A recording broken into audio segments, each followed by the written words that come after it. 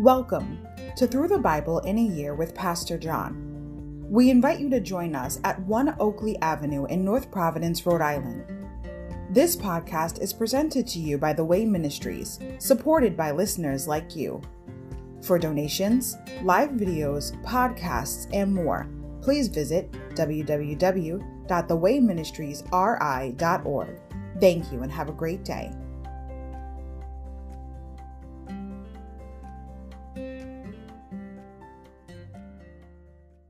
Hi everybody, welcome to Through the Bible in a Year with Pastor John. So glad you could join me today to get a portion of God's Word. Today we're going to begin with day 182, June 30th, Psalms 146 to 150, a lifestyle of praise. Overview. It is appropriate in a book with the Hebrew title Tehillim, which means praises, that the final 5 selections should be filled with precisely that. First, the individual believer voices praise for God's trustworthiness, Psalm 146. Next, the nation of Israel praises God for his tender care, 147. And then all creation praises God for his great and glorious name, 148. God's choice servants join the chorus by extolling God for his love, 149, finally accompanied by a grand orchestra of instruments. All living things praise our matchless, mighty God. 150. Psalm 146, my soul. Psalm 147, my nation. Psalm 148, creation. Psalm 149, his saints. Psalm 150, everyone. Praise the Lord. How good to sing praises to our God. 147, verse 1. Insight. Restoration Psalm, Psalm 147, 1 to 20. Many scholars believe Psalm 147 was written during the time of restoration after the Babylonian captivity. Try first reading Nehemiah 12, 27 to 47, noticing all the references to choirs and songs, and then reading this psalm in that context. You may be reading one of the songs they sang when they dedicated Jerusalem's new wall. Insight. Inspired Psalms. Inspiring Psalms. Psalm 150, 1 to 6. The Psalter, the collection of Psalms, has become the hymn book of the ages. It is read, recited, or sung virtually every day, and in the majestic strains of more recent hymns based on its verses, such as Martin Luther's A Mighty Fortress is Our God, and Isaac Watts' O God, our help in ages past. The message of the Psalter still rings around the world. Psalm 146. Praise the Lord. Let all that I am praise the Lord. I will praise the Lord as long as I live. I will sing praises to my God with my dying breath. Don't put your confidence in powerful people. There is no help for you there. When they breathe their last, they return to the earth, and all their plans die with them. But joyful are those who have the God of Israel as their helper, whose hope is in the Lord their God. He made heaven and earth, the sea and everything in them.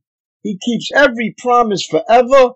He gives justice to the oppressed and food to the hungry. The Lord frees the prisoners. The Lord opens the eyes of the blind.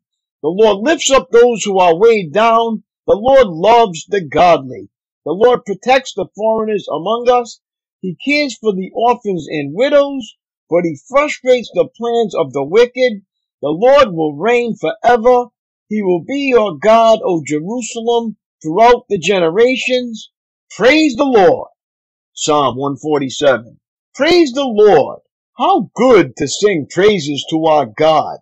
How delightful and how fitting. The Lord is rebuilding Jerusalem and bringing the exiles back to Israel. He heals the brokenhearted and bandages their wounds. He counts the stars and calls them all by name.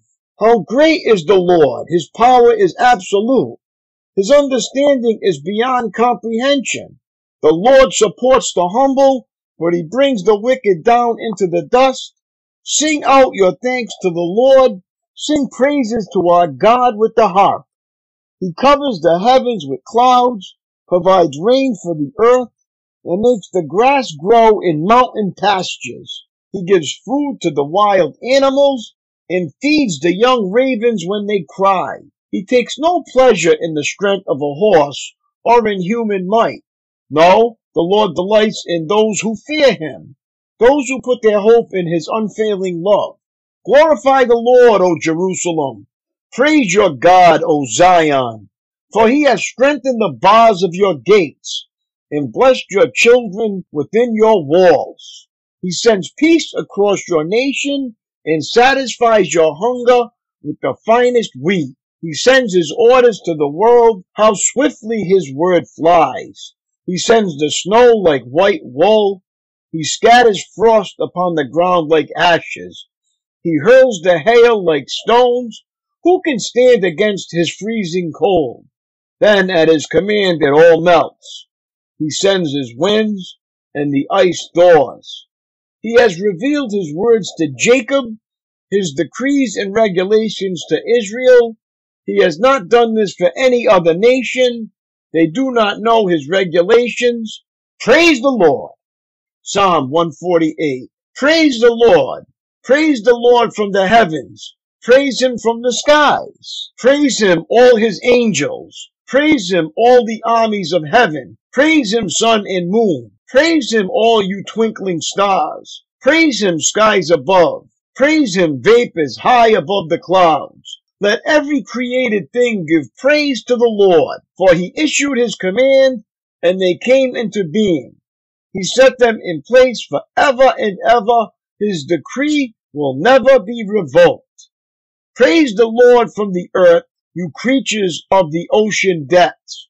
Fire and hail, snow and clouds, wind and weather that obey him.